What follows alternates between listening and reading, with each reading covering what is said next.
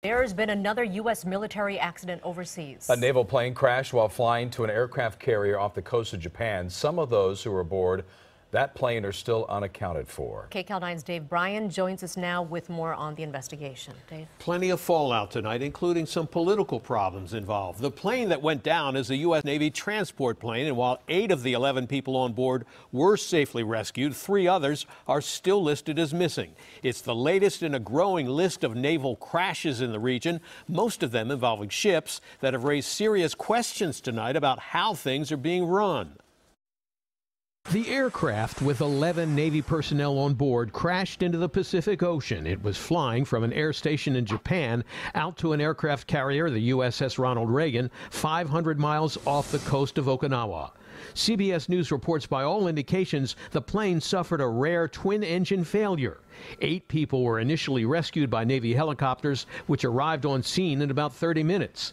They were taken to the Reagan and are listed in good condition, but the search continues for the 3 missing personnel by U.S. and Japanese forces. The fact that 8 personnel were able to survive this incident tells us that there was probably a very skilled pilot at the stick who was able in some way to bring this aircraft down to the sea in such a way that the plane didn't break up. The plane is a C-2 Greyhound. The Navy has used these planes for more than 50 years, shuttling people and parts to aircraft carriers at sea, a reliable workhorse of the carrier fleet that land on the deck just like fighter jets. And the planes have a good safety record. The last mishap was 5 years ago, and there were no fatalities.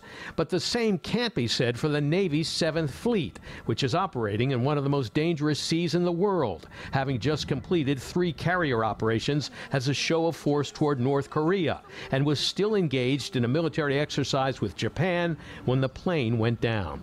In fact, during this difficult and deadly year, 17 U.S. sailors were killed in 2 collisions. The USS John S. McCain and the USS Fitzgerald each had collisions with commercial ships.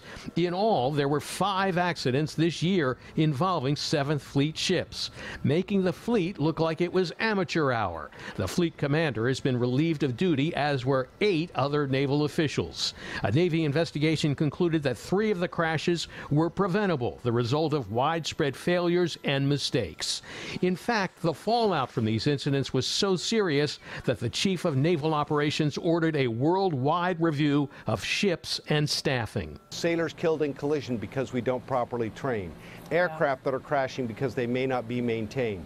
These are the kind of issues where we need to not have a hollow force. Some experts say the real source of the problem is Washington, which is only operating on temporary budgets and creating serious problems for the military. The Department of Defense is operating on a continuing resolution, which means that they do not have a budget, and while there is funding for basic programs, they're all freezing, and so there can be no new starts or anything else.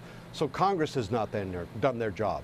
Number 2, the admirals back here in Washington have a responsibility to man, train, and equip the fleet. Nonetheless, the Pentagon warned North Korea it would not be wise to underestimate U.S. power and resolve in the region. The North Koreans would be very ill-advised to try us immediately following some sort of an incident like this. Any military force can always improve their readiness, but let there be no mistake, the American Navy is the most ready, the most capable, the most lethal Navy on planet Earth today. Now, President Trump was briefed on the Wednesday aircraft crash at his Mar-a-Lago retreat in Florida, where he's spending the Thanksgiving weekend. The president tweeted that he's monitoring the situation and asked for prayers for all involved. Jeff, Lena, back to you.